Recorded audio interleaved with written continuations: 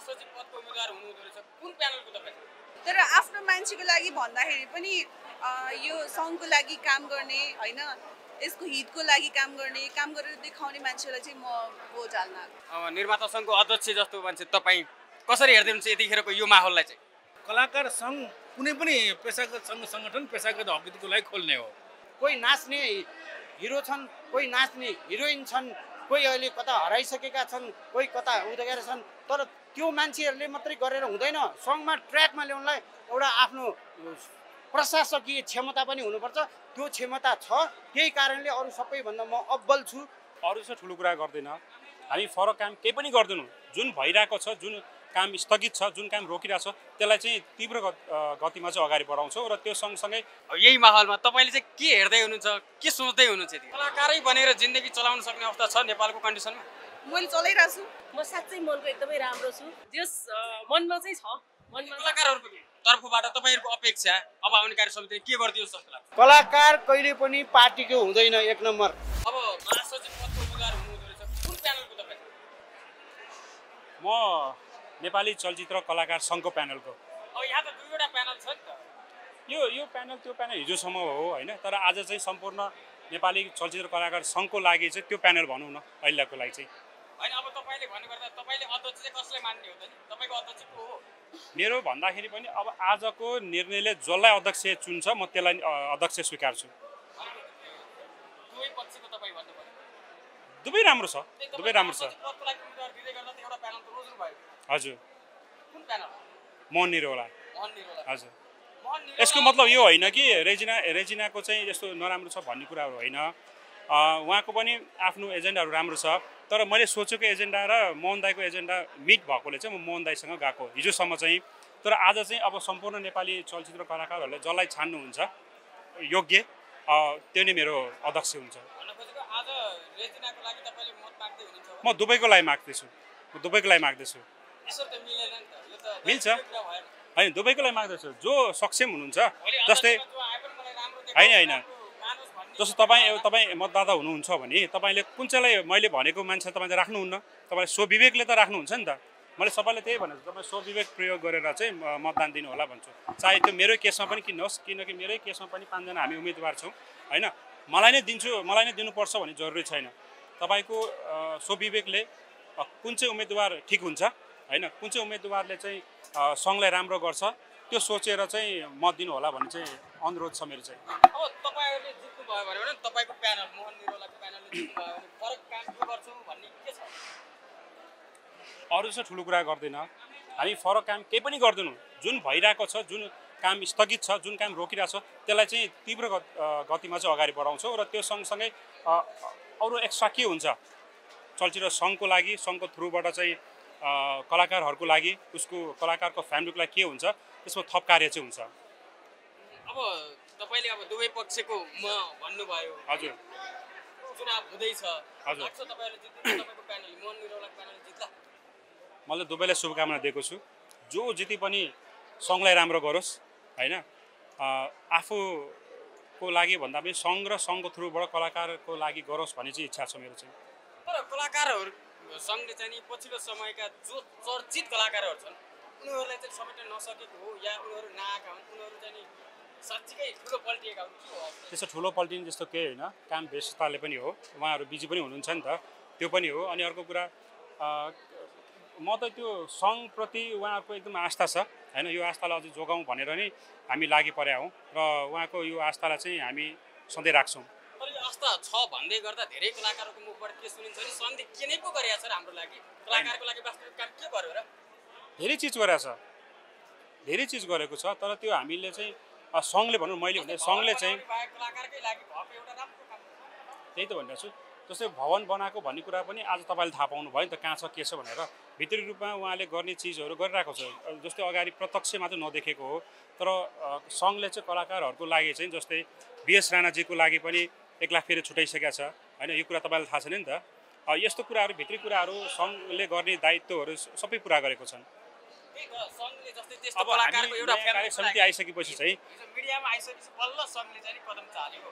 मैले हिजो कि अस्ति इन्टरभ्यू पनि भने होइन, हामीले त्यसै थाहा हुन्न। जस्तै मेरो घरमा के भएको छ भन्ने कुरा तपाईँलाई थाहा हुन्न नि त होइन, मैले भन्नु पर्यो। या चाहिँ तपाईँ मेन कुरा भने मिडिया हो, मिडियाले थाहा दिनु पर्यो। जस्तै म कहीँ मलाई के दुखिरहेको छ या मलाई के सन्चो छैन भने डक्टरलाई मैले भन्नु पर्यो नि त। डक्टर हुँ भन्दैमा चाहिँ उहाँले सबै चिज थाहा पाउँछ भन्ने जरुरी छैन। यसको लागि चाहिँ मेन कुरा चाहिँ बिचमा तपाईँहरू मिडिया नभइकन सङ्घ कलाकार बिचको जुन सम्बन्ध त्यो कहिले पनि अगाडि बढ्दैन। हस्, तपाईँलाई विजयको शुभकामना। Thank you so much. अब कलाकार सङ्घको चुनाव हुँदैछ, अब यही माहौलमा तपाईँले चाहिँ के हेर्दै हुनुहुन्छ, के सोच्दै हुनुहुन्छ? त्यो अब हेर्ने र सोच्ने भन्दा पनि एक खालको सोच भइसकेको छ। किनभने भर्खरै अब एकछिनपछि चुनाव हुन्छ। चुनाव हुनै लाग्दाखेरिको चुनावको मुखमा एउटा सोचाइ त निश्चय पनि बनिसकेको छ। दुईवटा प्यानल छ, कुन प्यानललाई तपाईँले भोट दिने, कुन प्यानलतर्फको तपाईँ चाहिँ? प्यानल उहाँहरूको हो, हामी कलाकार हौ, हाम्रो प्यानल छैन।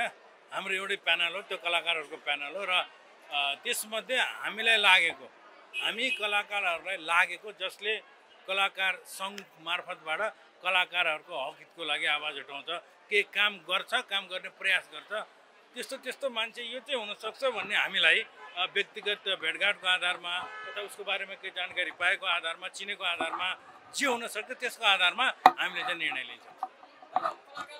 सङ्घ जुन छ यसले यसप्रति कलाकारहरूको अलिकति नकारात्मक धारणाहरू पनि छन्। यसले खासमा कलाकारलाई केही पनि गरेका छैन भन्ने त्यो गाईगुईहरू पनि सुनिन्छ। तपाईँ के भन्नुहुन्छ? छ, त्यो त प्रश्न आइरहेको कुरो मैले सुनेको छैन अथवा होइन भने ढाँटै मिल्दैन। त्यो छ र अहिलेसम्मको जति पनि समिति बने त्यसबाट तपाईँ पनि सन्तुष्ट चाहिँ हुनुहुन्न? होइन, मेरो व्यक्तिगत कुरा अर्को, म पनि कार्य समितिमा बसेर काम गरिसकेको मान्छे हो। दुई कार्यकाल म पनि काम गरिसकेँ अगाडि नै। त्यसकारण सन्तुष्टि असन्तुष्टि सङ्घ संस्था सबै ठाउँमा हुन्छ र हुनु पनि पर्छ। सङ्घ संस्थामा सबैजनाको एउटै ढल एउटै विचार सबै हुँदाखेरि कतिपय कुराहरूमा त्यहाँ अलिकता प्रतिपक्षको रूपमा कोही नहुन सक्छ र प्रतिपक्ष नभएको ठाउँ मोनोपोलिक ढङ्गले चल्न सक्छ। त्यसकारण कोही प्रतिपक्ष जस्तो भएर फरक विचार राखेर कोही आउँछ, सन्तुष्ट हुँदैन भनेदेखि यो एक हिसाबले प्रजातान्त्रिक दृष्टिकोणबाट हेर्दाखेरि यो सही कुरा हो, चाहिन्छ। प्यानल नै बन्नु चाहिँ नि अलिकति गलत होइन? एउटा पदको लागि दुईजनाको उम्मेदवार त ठिक थियो होला, तर प्यानल नै बनाएर यो चाहिँ किन? म चाहिँ गलत चाहिँ भन्दिनँ, तर यो प्यानल छानल यसरी छुट्टिएर नभइकन सहमतिमा चुनावै लडे पनि मिलेर एक खालको आफ्नो किसिमको गरे हुन्थ्यो भन्ने मेरो पनि विचार हो। पछिल्लो समय कलाकारहरू कलाकारिता गरेरै पालिन सक्ने अवस्था नदेखिरहेको यो देशको अवस्था छ। यहाँनिर चुनाव गरेर यो तामझाम गरेर यत्रो खर्च गर्नुको साटो सर्वसहमतिको प्रयास चाहिँ किन भएन, किन गर्नु भएन तपाईँहरू? सहमतिको प्रयास भयो, साथीहरूले गर्नुभयो, मजाले गर्नुभयो, सफल हुनु भएन। जुन अन्य क्षेत्रहरूमा पनि सहमतिको प्रयास व्यापक गरिन्छ हुँदैन नि, यहाँ पनि त्यही भएको। किनभने हामी अन्तत्वगत्व हामी नेपालका नागरिक हौँ, हामी नेपाली हौँ। नेपालीको कोही स्वभावै त्यस्तो छ कि के हो थाहा छैन, एक प्रकार सहमति गर्नुपर्छ भन्ने धारणा सबैको छ, किनभने त्यो सत्य हो। तर गर्ने प्रयास पनि सबैबाट हुन्छ, त्यो हुनु पनि पर्छ, हुँदैन के छ गर्नु। त्यही प्रकारको व्यवहार, त्यही प्रकारको परिणति चाहिँ हाम्रो सङ्घले पनि भइरहेको छ। तपाईँले भोट कसलाई हाल्ने नखुलाउने? हामी भोट भने त गोप्य हो नि, मतदान त गोप्य हुन्छ। समर्थक चाहिँ कुन प्यानलको हो? तपाईँ यसो झुकाव कतापट्टि बढी? मोहन दाइलाई कि रेजिना? म प्यानल होइन, मोहन दाइ मेरो आदरणीय व्यक्तित्व हो, रेजिना मेरो बहिनी जस्तो मान्छे हो। जम्मै दुवैजना समयले अगाडिदेखि काम गर्दै आएको र मोहन दाइको महासचिव कालमा म सदस्य भएर सँगमा बसेर काम गरेको पनि हो। त्यसकारण सबैजनाप्रति एक खालको धारणा निश्चय पनि छ, यहाँ लुकाउने कुरो छैन। तर मतदान गोप्य हुन्छ, म गोप्य राख्छु। अनि तपाईँ चाहिँ नि किन सदस्य पद या कुनै पदको लागि उम्मेदवार किन दिनु भएन, किन बन्नु भएन? मैले यो अनुभव गरिसकेको छु, सदस्य पदमा बसेर काम गर्ने अनुभव गरिसकेको छु। त्यसकारण गाह्रो छ यहाँ यो व्यतिथिलाई सम्हाल्न सकिन्न भनेर तपाईँ हार खानुभयो पहिले? त्यो पनि होइन, तर सत्य कुरो बोल्नु पर्दाखेरि म चलचित्रमा काम गरेर कलाकारको हैसियतमा काम गरेर कलाकार भनेर चिनिएको कारणले कलाकारसँगको सदस्य भएको। मेरो व्यस्तता कलाकारिताप्रति यति भइराख्यो कि म जब कार्यसँग त्यहाँ बसेँ त्यो बेलामा कतिपय यो बैठकहरू छुट्ने, अब सुटिङ गर्न नजाउँ, बैठक चाहिँ मेरो नजाउँ भनौँ, त्यही कलाकार त्यही सुटिङ गरेर कलाकार भएका कारणले चाहिँ म सङ्घमा भएको हो होइन। तर अब अनि सङ्घ कलाकारिता नै छोडेर सङ्घको बैठकमा अब कार्यसमितिमा बसे त जानु पनि पर्यो। यो बडा यो अप्ठ्यारो स्थिति हुँदो रहेछ। त्यसकारण होइन, दुईवटा डुङ्गामा खुट्टा राखेर यात्रा गर्नु भनेको यो हानिकारकै हुँदो रहेछ, खतराजनकै हुँदो रहेछ। त्यसकारण एउटा डुङ्गामा ढुक्क बस्ने हो, सर यात्रा गर्ने हो। त्यो सोचले म यो क्षेत्रमा दुईटैमा नलागिकन एक ढलो एक सुरले एउटा क्षेत्रमै लाग्ने हो र आजको मितिसम्म मैले काम पाइरहेको छु।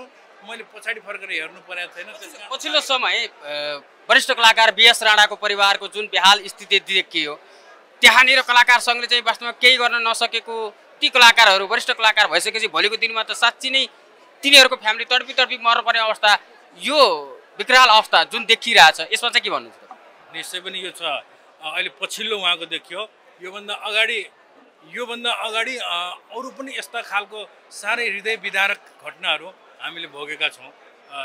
अब कलाकार सङ्घ कुनै पनि पेसागत सङ्घ सङ्गठन पेसागत हकको लागि खोल्ने हो, तर अब हाम्रो कलाकार सङ्घ चाहिँ आर्थिक रूपमा त्यति सम्पन्न नभएको र आर्थिक रूपले हाम्रो सङ्घ कमजोरै भएको र केवल अब यो सदस्यता शुल्ककै आधारमा मात्र सङ्घ चल्नुपर्ने भएको कारणले गर्दाखेरि सङ्घले बैठक बसेर हामीले गर्नुपर्छ सदस्यहरूको कल्याण कोष खोल्नुपर्छ भनेर कलाकार सङ्घले पनि कल्याण कोष खोलेको छ। तर अब खोले पनि आवश्यक मात्रामा कलाकारको वास्तविक पीडामा परेको कलाकारहरूलाई सहयोग गर्न सक्ने क्षमता कलाकार सङ्घले राख्दैन, इच्छा राख्छ, चाहना राख्छ। म पनि सङ्घमै बसेको कारणले कतिपय छलफलहरूमा मिटिङहरूमा पनि सहभागी भएको छु। त्यो कुरो मैले पनि अनुभव गरेको छु। गर्नुपर्छ भनिन्छ, डेलिगेसन गइन्छ, दुनियाँ ठाउँमा गइन्छ। अब कतिपय हस्पिटलहरूमा हामी आफै त्यो बेलामा गएर छुटको अलिकति गरिदिनु पऱ्यो कलाकारलाई भनेर कारण लिएर उनीहरूलाई यति % छुट भनेर यस्तो धेरै कतिपय हस्पिटलहरूमा गरेको पनि थियो, भएको पनि थियो भने चाहिँ सहज बनाउने तर्फको यात्रा त्यो कोसिस चाहिँ जारी छ।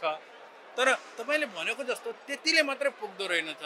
एउटा व्यक्ति जिन्दगीभरि कलाकार क्षेत्रमा लागिरहेको छ, यही क्षेत्रमै खटिरहेको त यही क्षेत्रमै मर्छ काम गर्दा गर्दै। तर ऊ मर्ने बेलामा अथवा मरिसके पछाडि उसको परिवारले जुन प्रकारको एउटा प्रताडना, एउटा पीडा, एउटा दुःख आफ्नो अभिभावक गुमाइसकेपछिको अभिभावकविहीन अवस्थामा जुन प्रकारको पीडा भोग्नु परेको छ यो साँच्चीकै कलाकारको लागि मात्र होइन, सम्पूर्ण नेपाल र नेपालीकै लागि पीडादायी कुरा हो। र हरेक पेसाकर्मीको यस्तो अवस्था चाहिँ नहोस् भन्ने सबैले चाहन्छौँ। तर अब खोइ किन हो थाहा छैन। अब निर्वाचित हुने जुन पनि समूह आउँछ अथवा जो पनि अध्यक्ष आउनुहुन्छ, जुन पनि समिति भन्छ, उहाँहरूबाट ठ्याक्कै तपाईँ एउटा कलाकार भएको हिसाबले यो कुरा चाहिँ भइदिए हुन्थ्यो, गरिदिए हुन्थ्यो, के छ? यी तपाईँले भनेको जस्तै सबैभन्दा मुख्य त कलाकार बाँच्नु पर्यो। कलाकार बाँचिसकेपछि कलाकारिता नै भनेर जिन्दगीभरि कलाकारितामै लाग्ने र कलाकारितामै आफूलाई समर्पित गर्ने मान्छेको परिवारले त्यसलाई कलाकार बनाउनको लागि परिवारले पनि सपोर्ट गरिदिरहेको हुन्छ नि। त्यसकारण त्यो पनि एउटा दायित्व हुन्छ। त्यसकारण त्यो एउटा सपोर्टको लागि, त्यो साथको लागि त्यो व्यक्ति विशेष पछिल्लो क्षणमा चाहिँ नि काम गर्न नसक्ने हुँदा बिरामी भएर मात्र होइन, शारीरिक रूपमा उमेर आदि इत्यादिको कारणले गर्दाखेरि त्यति खटेर काम गर्न नसक्ने भएको अवस्थामा उसलाई केही वृत्ति, केही निवृत्ति भरणको, केही त्यस्तो एक प्रकारको सरकारी स्तरबाट व्यवस्था गराउने प्रयास गर्नको लागि यो अगाडिकाले पनि यस्तो गर्नुपर्छ भनेर अब भनाइ त राखेको हो होइन। तर यसलाई चाहिँ अझै जोरदार ढङ्गले उठाएर अलिक सघन छलफलमा लगेर अलिक माथिल्लो स्तरबाटै यसलाई निर्णय गराउनको लागि पहल गर्दाखेरि कमसेकम तपाईँले अहिले उठाउनु भयो, अस्ति नै एउटाले उठाउनु भएको त फेरि भोलि अर्कोले उठाउनु, यो कुरो त उठिराख्छ। यो प्रश्न उठाउने मतलब आक्षेप लागेको होइन, यो समस्या छ है, यो समस्यालाई समाधान गर्नुपर्ने छ भनेर औल्याएको हो। मैले त्यसरी बुझेको छु। त्यसकारण तपाईँहरूको यो भनाइप्रति अब आउने नयाँ कार्य समितिले निश्चय पनि आफ्नो कार्ययोजनामा राख्नु नै हुनेछ। र अब प्रयास त सबैले गरिरहनु भएको थियो पहिला पनि। आशा छ यहाँ पछिल्लो अहिलेको कार्य समितिलाई चाहिँ अब अरूले गरेको प्रकारको भन्दा अलिक फरक ढङ्गको प्रयास गरेर यसलाई सफल पार्नु हुनेछ होला। धन्यवाद। म अब कसलाई भोट दिने त तपाईँलाई थाहा छ त्यसरी म कसको लागि आएको भनेर। तर आफ्नो मान्छेको लागि भन्दाखेरि पनि यो सङ्घको लागि काम गर्ने होइन, यसको हितको लागि काम गरेर देखाउने मान्छेलाई चाहिँ म भोट हाल्न आएको। बोलाउनु नमिल्ने अब त अध्यक्षलाई कोही चुनिसकेको अवस्था हो। अभियसली अब यस्तो हो मेरो प्यानल थाहा नै छ हजुरलाई, म निरौला सर हो होइन। सो उहाँ एकदम अग्रज व्यक्तित्व पनि हुनुहुन्छ। अनि धेरै वर्ष अगाडिदेखि कलाकार सङ्घलाई 2045 सालदेखि जुन बेला म जन्मेको पनि थिइनँ त्यतिखेरदेखि नै उहाँले यो सङ्घको लागि धेरै गर्नुभएको छ, धेरैचोटि महासचिव हुनुभएको छ। त्यही भएर उहाँलाई पक्कै पनि हामीले अध्यक्ष एकचोटि बनाउनै पर्छ। महिला भएर महिलालाई नपत्याइदिएको तपाईँले? त्यस्तो महिला पुरुष भन्ने होइन, त्यसरी पनि नहेरौँ यसलाई। नपत्याएको होइन मैले, कम्पिटिटर हो उहाँ होइन, कम्पिटिसन दुईजना बिच चलिरहेको छ। जो भए पनि उहाँ हुनु भए पनि म उहाँको सपोर्टमा छु, त्यस्तो होइन। यो पक्ष उपक्ष भन्नुभन्दा पनि होइन मतलब तपाईँको मनदेखि त मोहन दाइले नै जित्नुहोस् भन्ने कामना हो नि होइन? हजुर हो, तर जसले जित्नुहुन्छ उहाँलाई सपोर्ट गर्छु म। त्यस्तो अरूले जितेमा म दुखी हुने त्यस्तो चाहिँ के पनि होइन। खासै कलाकार सङ्घबाट तपाईँको अपेक्षा चाहिँ के छ? के गरिदिए हुन्थ्यो अबको कार्य समिति? योभन्दा अगाडि चाहिँ धेरै कलाकारहरूले अब कति दुःख पाउनु भएको छ नि त होइन। अस्ति भर्खरै हजुरले बिएस राणाको केस पनि देख्नुभयो। त्यस्तो चाहिँ कतै पनि सुन्न देख्न नपाओस् भनेर यो सङ्घले त्यति कार्य चाहिँ गरे हुन्थ्यो कलाकारको हितको लागि। कलाकारै बनेर जिन्दगी चलाउन सक्ने अवस्था छ नेपालको कन्डिसनमा?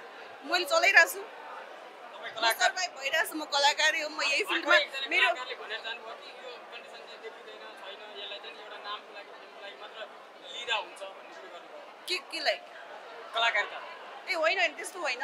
त्यो आफ्नो अब यस्तो हुन्छ नि त, मान्छेले कसरी खर्च गर्ने भन्ने हुन्छ। म 5,000 कमाएर 10,000 खर्च गर्ने होइन नि त। मैले 5,000 कमाएर 2,000 बचाउँछु र 3,000 खर्च गर्छु भन्नेमा लाग्नु पर्यो, अनि पो सर्भाइभ भइन्छ र होइन।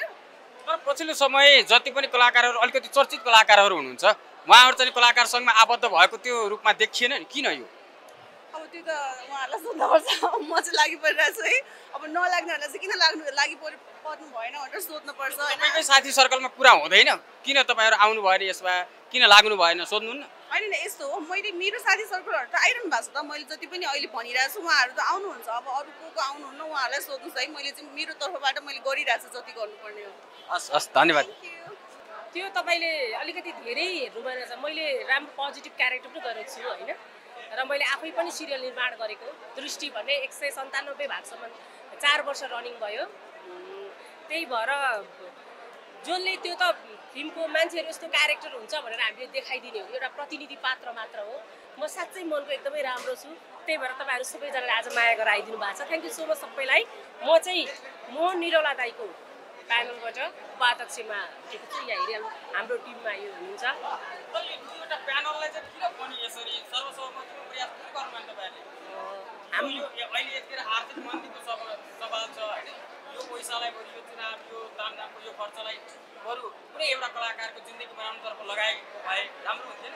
होइन तपाईँहरूको भनाइ एकदम ठिक हो। हाम्रो अग्रज दाईहरूले दिजुहरूले सबैले यो कुरा सोचेको पनि हो। पहिला त सबै निर्विरोध सबै गर्ने भने जस्तो हाम्रो प्यानलबाट सहकोषाध्यक्षमा पवित्र आचार्यजी निर्विरोध भइसक्नु भएको छ होइन। अनि यो कुरा गरेको तर अब मान्नु भएन कसैले पनि होइन। अब तपाईँहरूले मान्दिए भएको होइन हामी के त कसलाई छोडेर कसलाई अब ल भन्नु न त कसलाई। म हाम्रो रेजिनाजीहरूले पनि त मोहन दाईलाई छोडिदिएर त्यसपछि उहाँहरूले अब सेकेन्ड टाइम गर्छु भन्दा पनि त हुन्थ्यो होला नि। त्यो पनि होइन, मिलेर ठिकै छ। अहिले अब यो समयमा हामी होइन जसले पनि उठ्न पाउँछ नि त यस यो युगमा।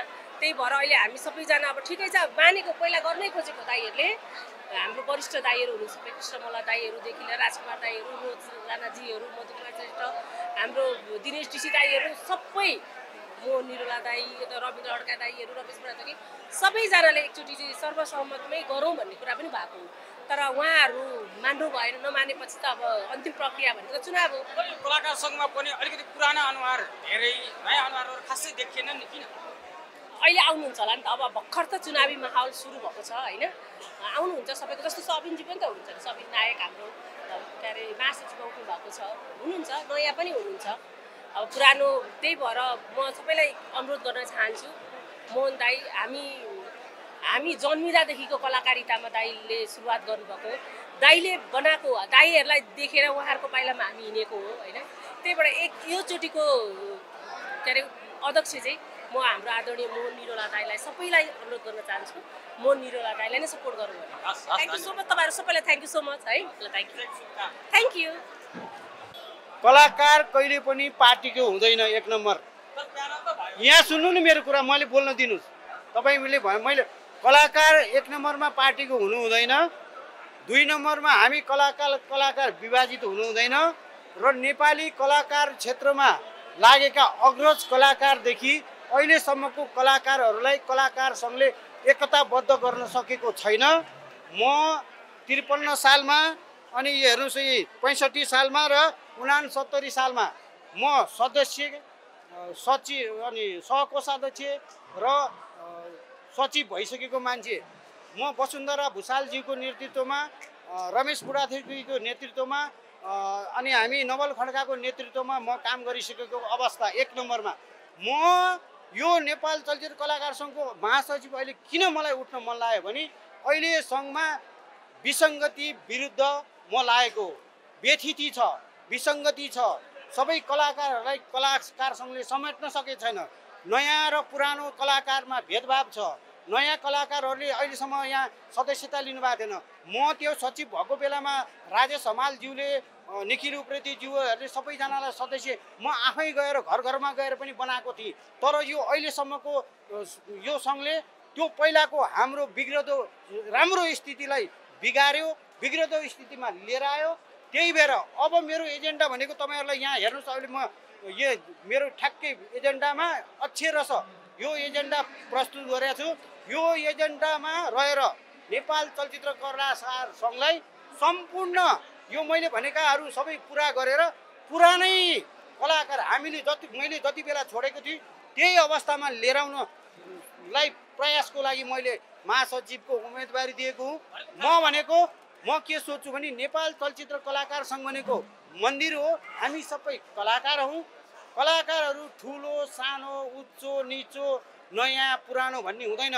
कलाकारमा आइसकेपछि कलाकार सङ्घको विधानभित्र जो बसेर काम गर्नुहुन्छ उहाँहरू सदस्य रहनु। अब म यदि आएँ भने जस्तो पत्रकारहरू कलाकारहरूको बिचबिचमा कहिलेकाहीँ मनमुटावका कुराहरू आइरहन्छन्। यस्ता कुराहरूलाई सबै म ठाँटी लाएर म के गर्छु भने हरेक 3 महिना अथवा 6 महिनाभित्र कलाकार पत्रकारको एउटा जमघट कार्यक्रम सधैँ राख्छु। हामी कलाकार पत्रकारहरू नङ र मासु जस्तो नछुटिकन एकबद्ध भएर बस्ने कलाकारहरू पनि नयाँ पुरानो सबैलाई एकै ठाउँमा ल्याउँछु म। किनभने अहिले जसले जसले सदस्यता लिनुभएको छैन उहाँहरूको घर घरमा गएर भए पनि सदस्य बन्न ल्याउँछु।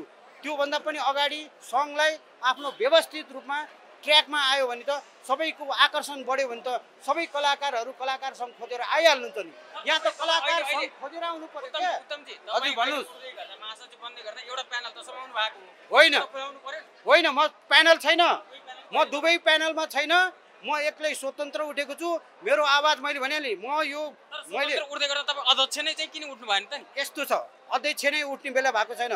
म सचिवसम्म भएको मान्छे महासचिव हुन्छु। त्यसपछि यो सङ्घलाई ट्र्याकमा ल्याउँछु। ट्र्याकमा ल्याइसकेपछि अरू नयाँ कलाकारहरूले इच्छा चाहन्छ भने उहाँहरूलाई सुम्पिन्छु। होइन भने अर्को पटक म अध्यक्षको लागि ताबेदार अहिलेदेखि नै म महसुस गर्छु। ठ्याक्कै सुधार हुनुपर्ने काम चाहिँ के देख्नुहुन्छ? धेरै छ। अब यहाँ तपाईँलाई म भन्नु यो पढेर सुनाउँ। यहाँ लेखेका हेर्नुहोस् है, के छ भने संस्थामा हाल देखा परेको विकृति विसङ्गति लाई पन्छाउँदै उच्च स्वच्छ सफा हराभरा बनाई हाम्रो सङ्घ हाम्रो भन्ने वातावरण तयार गरी अग्रज कलाकारहरूलाई सम्मान र नयाँलाई प्रोत्साहनका साथ सबैसँग मिलेर आदान प्रदान गरी आफ्ना समस्याहरू छानबिन गरी सङ्घलाई सबैजनाको ल्याउँछु। र अर्को मैले अघिल्ला कलाकार सङ्घको अध्यक्षज्यूहरूले गरेको राम्रो कामहरूलाई पछ्याउँदै नराम्रा कामहरूलाई पन्छाउँदै ठ्याक्कै तपाईँले नेताले देशलाई स्विजरल्यान्ड बनाउँछु भने जस्तो होइन, यो यसमा भएका कुराहरू नहुने छैन। म गरेरै देखाउँछु। तपाईँ खास चाहिँ सबीर श्रेष्ठलाई हराउनको लागि चाहिँ यो काम गर्दै हुनुहुन्छ। यो गलत कुरा नगर्नुहोस्। सबीर श्रेष्ठलाई भनेर होइन, सबीर श्रेष्ठ मेरो भाइ हो। उहाँलाई हराउन आएको होइन। म नेपाल चलचित्र कलाकार सङ्घमा लेखा पढी समेत गर्न सक्ने र काम गर्न सक्ने मान्छे चाहिन्छ। यहाँ मेरो अनुभव सुन्नुहोस्। वसुन्धरा भुषालजीको नेतृत्वमा कार्य समिति सदस्य अनि म नेपाल चलचित्र विकास बोर्डमा सदस्यसम्म भइसकेको र नेपाल सरकारको प्रशासनिक क्षेत्रमा पनि मैले चाहिँ 33 वर्षको प्रशासनिक सेवा गरिसकेको हुनाले भोलि यो सङ्घमा कतिवटा चिठी लेख्नुपर्छ, कतिवटा कहाँ लेख्नुपर्छ भन्ने कुरा पनि हुन्छ। अहिले मेरा सहप्रति यो छन् नि 4 जना, म 5औं नम्बरमा छु। उहाँहरूभन्दा प्रशासन चलाएर नेपालमा जुन एउटा किसिमले नेपाल चलचित्र कलाकार सङ्घमा ट्र्याकमा ल्याउनु पर्ने वातावरण कसैले गर्न सक्दैन म बाहेक भन्ने मैले आत्मविश्वासका साथ सबैजना हेर्नुहोस्। कोही नाच्ने हिरो छन्, कोही नाच्ने हिरोइन छन्, कोही अहिले कता हराइसकेका छन्, कोही कता उदेर छन्। तर त्यो मान्छेहरूले मात्रै गरेर हुँदैन। सङ्घमा ट्र्याकमा ल्याउनलाई एउटा आफ्नो प्रशासकीय क्षमता पनि हुनुपर्छ। त्यो क्षमता छ। त्यही कारणले अरू सबैभन्दा म अब्बल छु। मलाई भोट दिनुहोस् भनेर म अहिले सबैको अगाडि यहाँ भोटको अपिल गर्दै तपाईँहरूसँग बिदा माग्छु। धन्यवाद धन्यवाद मेरो भाइहरू सबैलाई ल है।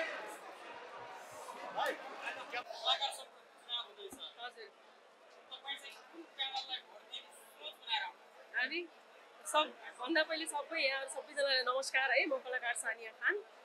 अब त्यो सबै कुरा खुलेर भन्न चाहिँ मिल्दैन होइन। अब जे होस् हाम्रो इन्डस्ट्रीलाई जुन योगदान गरिराख्नु भएको छ, जुन साथ सपोर्ट दिइराख्नु भएको छ होइन, अब एउटा राम्रो एउटा अग्रज व्यक्तिलाई दिने त हो नि हामीले होइन। अब खुलेर चाहिँ नभनिदिउँ। एकजना दुईजना मध्ये एकजना रोज्नु पर्दा चाहिँ व्यक्तिगत कसलाई रोज्नु?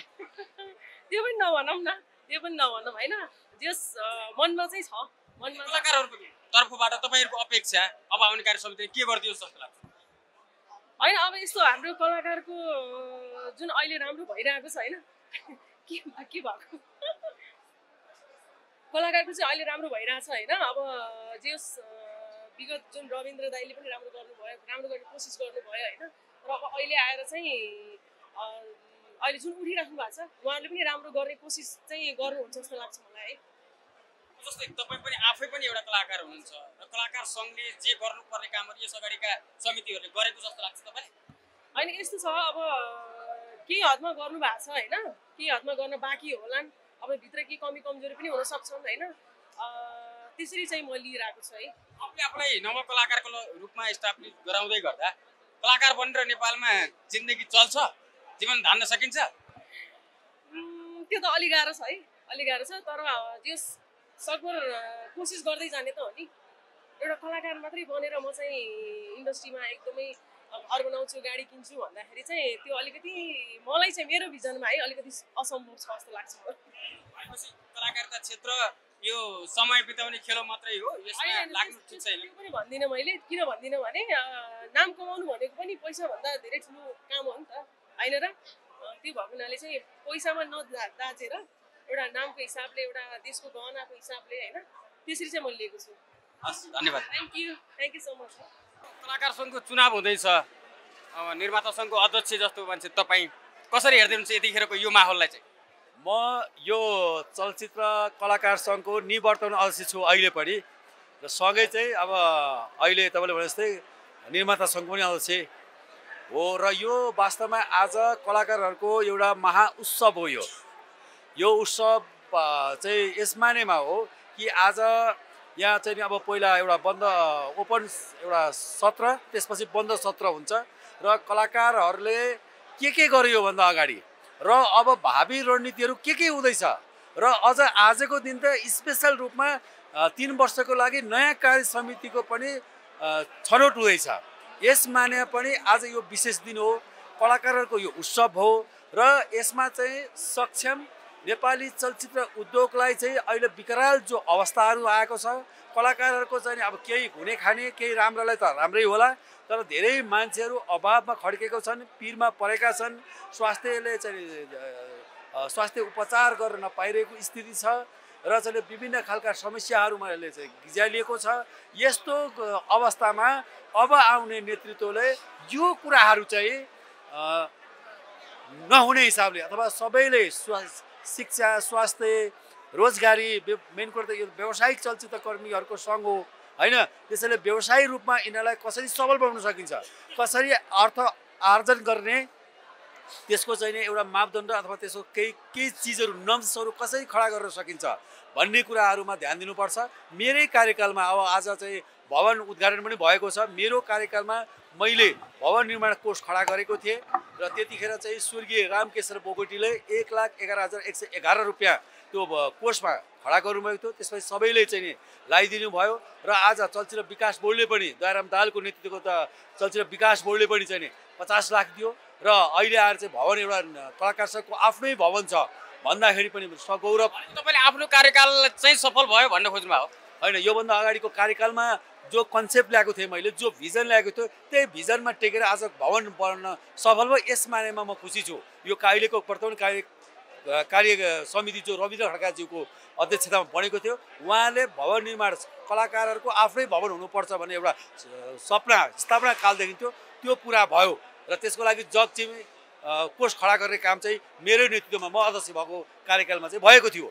भवन बनाउने भए कलाकारहरूकै लागि तपाईँको कार्यकालमा भएको एउटा राम्रो काम के हो? योभन्दा अगाडि चाहिँ जस्तो मेरो कार्यकालमा भन्नुहुन्छ भने चाहिँ बागमती सफाई अभियान भने जो महाअभियान चलेको छ त्यो कन्सेप्टकर्ता र सुरुवाती अभियन्ता नै कलाकार सङ्घ हो, त्यसको नेतृत्व मैले गरेको थिएँ। यतिखेर चाहिँ तपाईँ त्यो सँगै अब यो राष्ट्रिय चलचित्र नीति 2071 निर्माण गरिएको छ, आन्दोलन गरेका थियौँ हामीले 40-50 दिनसम्म। त्यो आन्दोलनको जगमा राष्ट्रिय चलचित्र नीति बनाएका छौँ।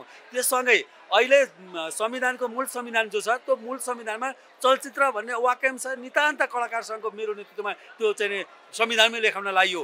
सगरमाथामा चाहिँ तपाईँ कलाकार सङ्घको झन्डा निशा अधिकारी र नायक अर्जुन कार्कीलाई फरफराउन लगाइयो र कलाकारको आफ्नै अक्षय कोष पनि छ, विकास बोर्डमा एउटा अक्षय कोष छ, सँगै कलाकार सङ्घमा एउटा कलाकारको निम्ति भन्ने एउटा हिँड्दै अक्षय कोष खडा गरेको थियो, त्यो पनि मेरै नेतृत्वमा भएको। यस्ता यावत कुरा भएका छन् जो भन्न लाग्यो भने 1-1.5 घन्टा त ती गरेको। यो राम्रा कामहरू हुँदै गर्दा पछिल्लो समय यो प्यानल नै बनाएर चुनाव हुनुपर्ने तपाईँहरू सर्वसहमतिमा चाहिँ किन जान सक्नु भएन, किन बनाउन सक्नु भएन? अब मेरो कार्यकालमा पनि चुनावै भएको, मैले 86% मत ल्याएर विजय भएको। सर्वसहमतिको कोसिस किन भएन कलाकारहरूमा? मैले 86% मत ल्याउँदै गर्दाखेरि त सर्वसम्मत हुन सकेन भने अहिले अब यो हो कि त्यो भने भयङ्कर कन्फ्युज भइरहेको अवस्थामा सर्वसम्मत गर्ने प्रयास भयो, हामीले गऱ्यौँ। तर अब कोही पनि टसमस नभएपछि अब प्रजातान्त्रिक यो युगमा सबैभन्दा सुनौलो पक्ष स्वर्णिम पक्ष भनेको यो चाहिँ चुनाव नै हो। प्रजातन्त्रको चाहिँ एउटा मतलब ब्युटी भनेको होइन। त्यस कारणले गर्दा अब यही पद्धतिमा जाने। अब हामीले अहिले मत विभाजन गरौँ र जसले जिते पनि हामीले मन चाहिँ विभाजन नगरौँ, एकट्ठा भएर एकताबद्ध भएर यो चलचित्र निर्माणसँग अगाडि बढ्नुपर्छ। एउटा पूर्व अब निवर्तन अध्यक्षको हैसियतले अब आज म पूर्व अध्यक्ष हुन्छु, पूर्व अध्यक्षको हैसियतले म यही शुभकामना दिन चाहन्छु। हस्, धन्यवाद। हस्, धन्यवाद।